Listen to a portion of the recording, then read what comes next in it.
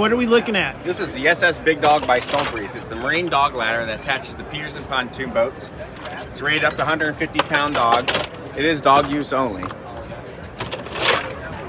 The way we have this attached is with the patent pending locking arms. It prevents the ladder from expanding past 90 degrees. So it makes it the ideal step for dogs exiting the water.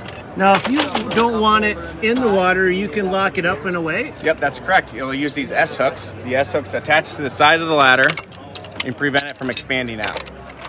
Okay, but now you're not just limited to docks with this. You can put this on the end of your pontoon as well, Austin? Yep, that's correct. You can attach it to a pontoon boat on your front, the side, or the rear side of the pontoon boat using the barefoot anchor system. It's a flat-headed bolt that attaches to your floorboard that you can walk on, but won't stub your barefoot. So this is it right here. So you're not stubbing your toes on this That's thing. right, yep.